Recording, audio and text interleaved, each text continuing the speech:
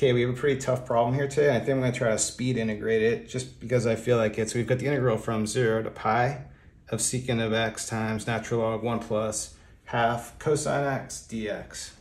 And what I'm thinking here is with this 1/2 in front. So what I'm thinking on this is let's just use Feynman's trick with our input being this 1/2 here. So how I'm gonna do this, we'll set it up. I'll write it as f of t and we'll rearrange this whole thing with this being our t. So when we do this, what we're saying is our t value is going to be 1/2. But what we can also use here is what's going to happen when t is 0. When t is 0, it's going to wipe out this, and we're going to have natural log of 1. The whole thing's going to become 0. So for our f of 0 value, we know that's going to be just a 0. So then what we want to do is we want to go ahead and integrate with respect to t as a partial that we bring in here. I'm going to kind of do this quickly on the fly because this part is just going to be a constant. So I'm just going to integrate. We have the constant that's going to come out front.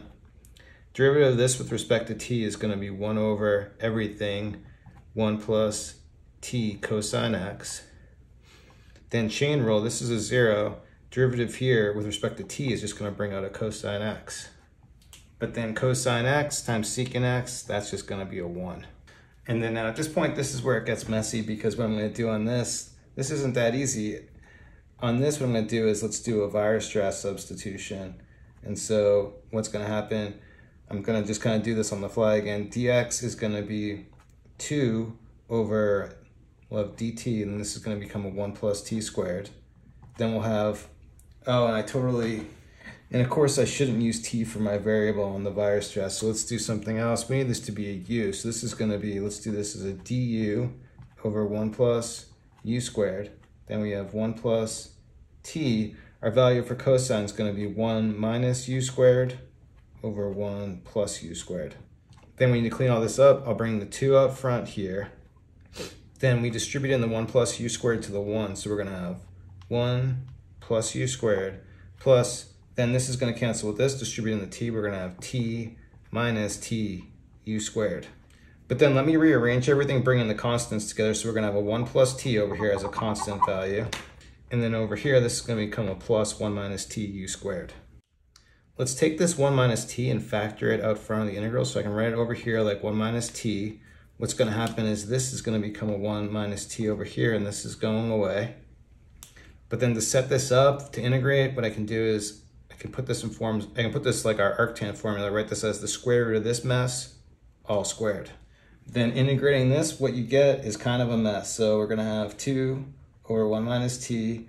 Then for our arctan formula, we need to flip this. So it becomes square root 1 minus t over 1 plus t, arctan of u times this thing again, 1 minus t, 1 plus t of u. We need to evaluate from 0 to pi. Now this first part here, when you simplify all this stuff, what's going to happen is this is going to become 2 over square root of 1 minus t squared. Then we just need to evaluate at 0 and pi. And of course what I'm realizing is when we did the Weierstrass, I needed to update our bounds. This was actually going to change to infinity. This is all going to be infinity here, so I messed that up. So now when you evaluate this at 0, that's going to be 0. When you evaluate infinity, it's just going to be pi over 2. 2's are going to cancel. And so yeah, for our value of f prime of t is just going to be pi over square root 1 minus t squared. Okay, but now at this point what I need to do is I want to get this back to f of t because that's going to be our goal. Our goal is going to be f of 1/2. So if I just integrate here on both sides with respect to t, this is going to be known, pi is just a constant, so we have pi out front. This is just going to become arcsine of t plus c. And this is our f of t value. But you can now use this f of 0 value to kind of evaluate. So f of 0, we know is going to be 0. We plug in 0 here, we're going to have pi. Arcsine of 0 is 0 plus c. Well, as it always seems to turn out, the c value is just equal to 0. So this goes away, and we have our f of t is going to be pi arcsine of t. So now coming back here, evaluate this thing at 1/2. We're going to have f of 1/2 is going to be pi arcsine of 1/2. Arcsine of 1/2, that's just going to be pi over 6. So we have pi times pi over 6. For my final solution of this, we have just pi squared over 6.